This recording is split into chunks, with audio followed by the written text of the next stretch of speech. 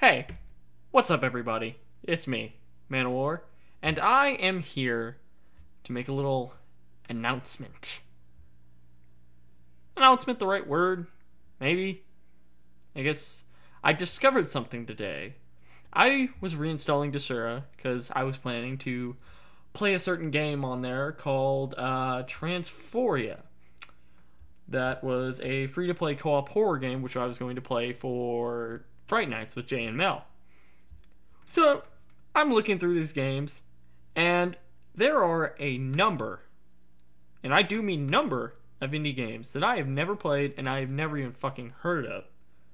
So, I feel it's my job as a commentator to check out those indie games and see what they're really, really about. So, I will commemorate that by making a new series. Now, I know what you're thinking. You're probably going to say, oh, but you already started a new series. You started Fright Nights with Jay and Mel. Yes, but I can have another series. That's how shit works. Sorry. I love you. I love you all. Anyways, first one I come across is a very interesting little title. It's called MTBFreeride. It is a mountain biking simulator. You can make a biking simulator 2013, joke 2014, what the fuck ever. This game caught my attention because it actually looked really pretty. Physics engine. It's a physics engine game. Now, funny thing is, I'm going to show you a picture. Look at this fucking description. You look at the description, what's the first fucking line you read? Hardcore, first person, downhill, biking simulator, DH, downhill. I underestimated that line. I underestimated it deeply, and you're going to see why. Alright, let's go to the game. And here we are with the game, and I fucking died. Wow! Incredible! I died all fucking ready. I didn't even do anything.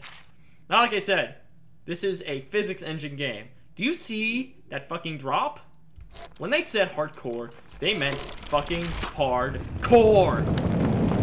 See that? See that shit? See that shit? I'm gonna die. I'm gonna die. Yeah. You play Trials HD? This is fucking first person Trials HD. Okay? That is enough that has to be said about this game. Now, the thing is, it's not a bad game. It's not a bad game by any means. It's actually pretty fun. I enjoyed it. I played maybe 20, 25 minutes of it. I enjoyed those 20 minutes. Those were good 20 minutes spent.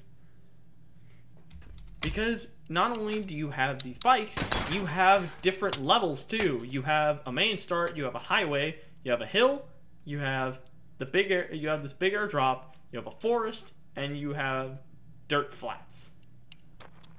Here is the main start. Basically, this is where you start. I didn't get through any of these, so I hope you realize that. I am taking this as slow as I fucking possibly can, and I am speeding up like a motherfucker. Oh shit, I am going to die. I am going to fucking... Oh, hello, I did not die. See, it takes a lot of control for this. Just like a real fucking bike. Ah! By the way, I'm sorry if this contains a lot of fucks. Because I give a lot of fucks about this game. I like it. I like this game. Anyways, I forgot to mention, new name for the series.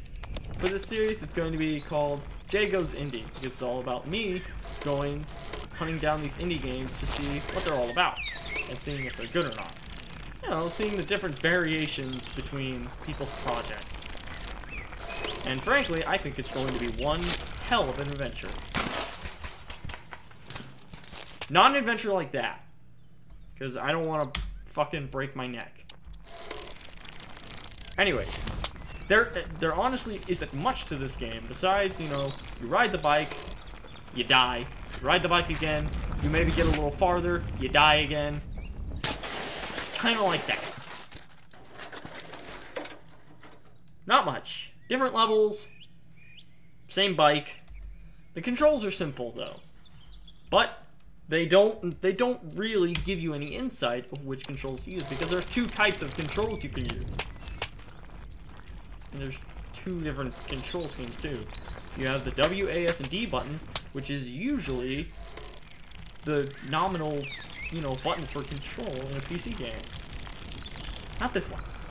This one uses, which I haven't been using in a long time, the arrow keys and the left control and left alt, which I don't even fucking know what it does. What the hell? See, I don't. Wow, that's gotta hurt. Ow. Anyways, I don't know what the left control alt and alt buttons even do for this stupid bike. So I just go with it. Wow. Man, you gotta love that physics. Okay. Oh, another thing. You are perfectly allowed to go off the course. Not only that, you can actually get off the bike and explore the world around you if you don't particularly feel like riding the bike. See? I'm going completely off the course here, and oh shit, that's a fucking tree. Anyways, there you have it. That's my little review of MTBFreeride. If you want to try this game out for yourself, I'll put the download links in the description.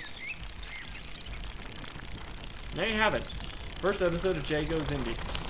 Complete. After I do this last jump, I will be signing off and paying to do other things. Alright, I'm about to go fucking Super Saiyan off this goddamn ledge. I missed. Fuck. Anyways, I'll see you next time, guys. Bye-bye.